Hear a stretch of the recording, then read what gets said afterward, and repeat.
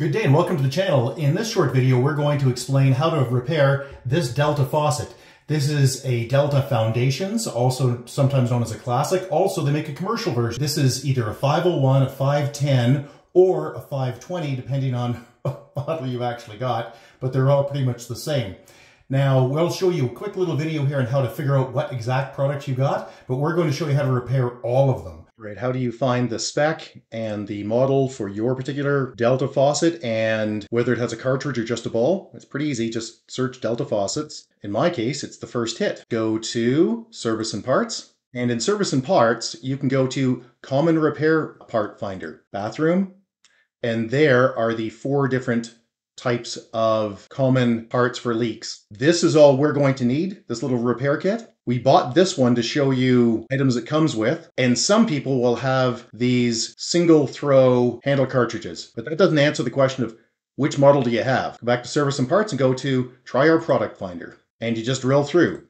Bathroom in my case, sink faucet. This is confusing for people. Single hole or center set. Single hole means that there's one hole through the surface of the sink. My case, it's a center set. Even though I have a single throw, I have a center set. I actually have 2 lines coming up. Click center set in my case. It's a single throw. It is not electronic, stainless or chrome, and it really doesn't make any difference for these parts. Anyway, click View Matching Products. You can see here we're talking about Foundations B501LF, Foundations 510, B510LF, and so on and so forth. There's also Classic 501 LFs and commercial units. All right, back to the repair. Okay, now we're back. Let's get this thing repaired. So we're going to show you how to repair it without any repair kit. We're also going to show you how to repair it with a basic repair kit that I bought for $7 Canadian, so about $5-6 US, and also this slightly larger kit, which was about $13 Canadian, so for easy math, call it $10 US. Let's get to it. It's pretty straightforward. What we need to do is turn the water off, pull the handle off, and then replace some components inside. And trust me, you can do this. Don't pay somebody to do it. You can do it. So the first thing we need to do is turn the water off. Otherwise, we're going to have lots of problems up top. So just go beneath in your cabinet and turn your valves off. Now mine were incredibly stiff, you know, because they'd never been turned off in 25 years. So don't worry about sort of giving them a good push. Yeah, we want to just crank them off. Okay, we've got the water line off. What I need to use is an Allen key to get this off. However, if you bought the $13 Canadian, so $10 US kit, it comes with a little Allen key. So just to show you how that works, we'll use the one in the kit, even though we don't really need it. It's this guy here. So pop it in, and it's also called a hex nut, by the way, in case you're confused by what an Allen key is. Okay, so back it off. You don't have to pull it all the way out, and yank it, pull it out. Now, just remember, this is a post, but it's probably been on there for decades, so you may have to really force it.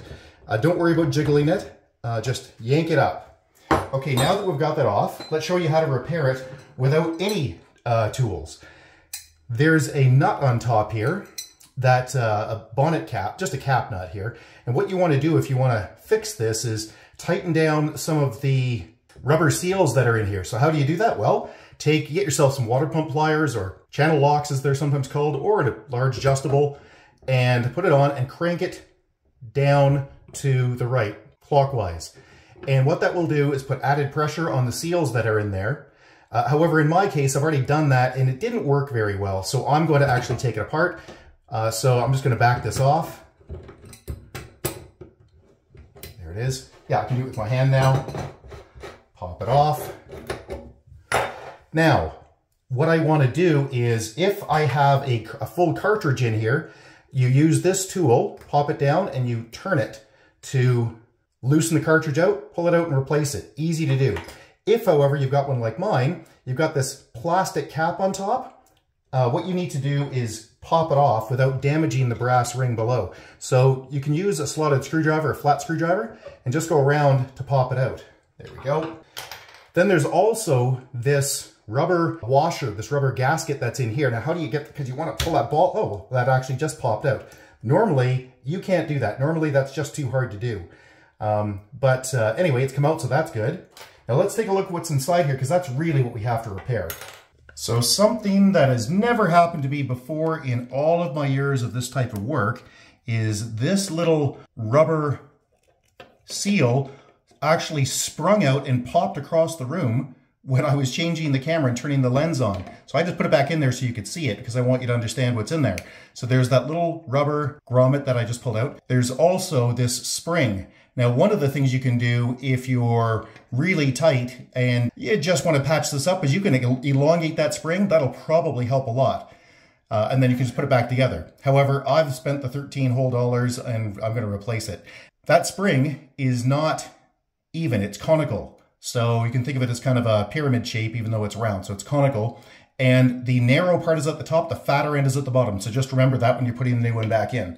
So, by the way, I'm pulling this out, and it might look like I'm putting some force on it. I'm not. There's no effort here at all. Okay, so let's pop those out. They're just at the side. And then let's get the new ones. Now, before I do anything, I really should have closed that, because if things get down there, that's not good. That was a mistake on my part. Okay, so let's go to our new kit. There's the spring, one spring.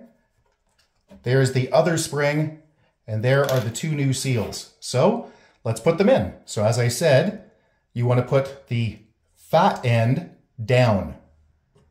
So I'm just going to grab my needle nose pliers here and pop that in. Which pretty much means just setting it in. There's a fatter, tougher end and a thinner, lighter end. The thinner, lighter end goes down and the fatter, tougher end goes up because that is what's going to be squished by the ball. Okay, so I'm just going to pop that down. I bet I can do that with my hand. I bet I don't even need the needle nose to do this. I was doing the needle nose to show you how that you could do it with that. Yeah, there you go. It just pops on. That's easy. Now, I'll use the needle nose for the next one just to show you. Now I'm going to use my hands. Sorry. That's squished in nice. There we go. And you can feel them going up and down. That's happy. Now, look at the ball. And you want to make sure the ball doesn't have any calcium deposits on it. If it does, you want to clean them off. Not a bad idea just to wash it off regardless. I'm just going to use my hands because this one's pretty clean.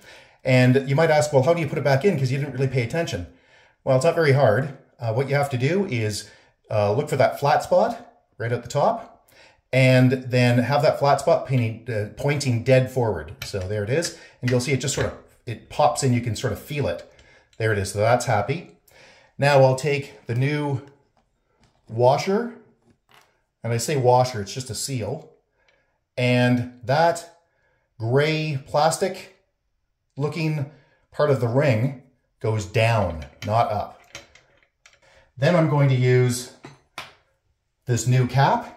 And the cap has a triangular bottom. That is what you want to be pointing to the bottom. And you really can't screw it up because there's a notch right here.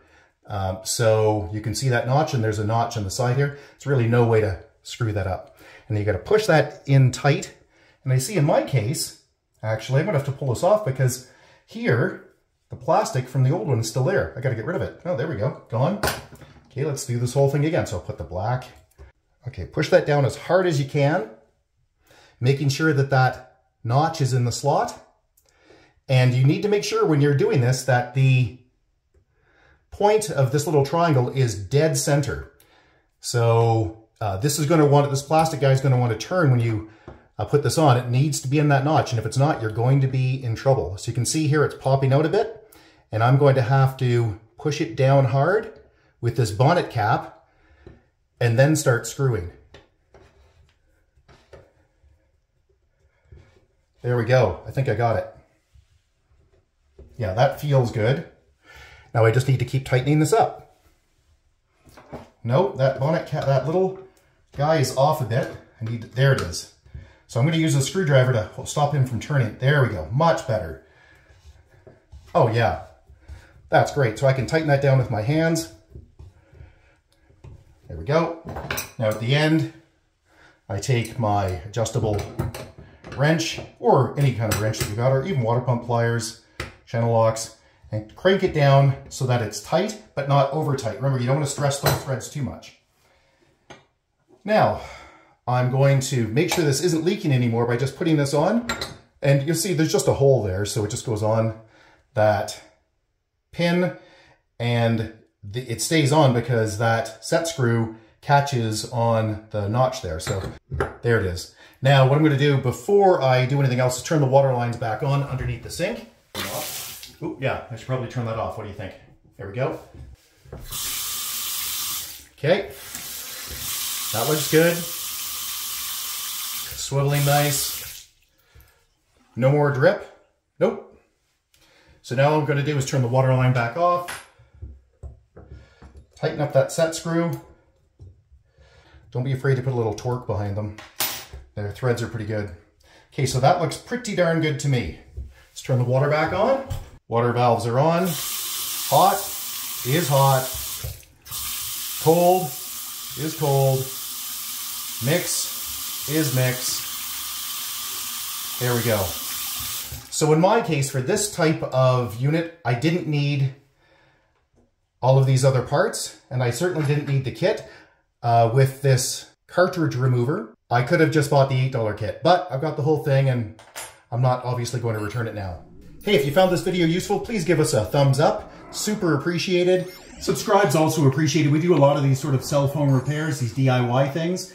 And if you have any questions or concerns, you can always get a hold of us directly at www.urtech.ca. That's www.urtech.ca. Or you can leave a question or a comment in the comment section below, and if we don't get back to you, somebody else will. So we hope this helped, and hey, have a great day. Bye-bye.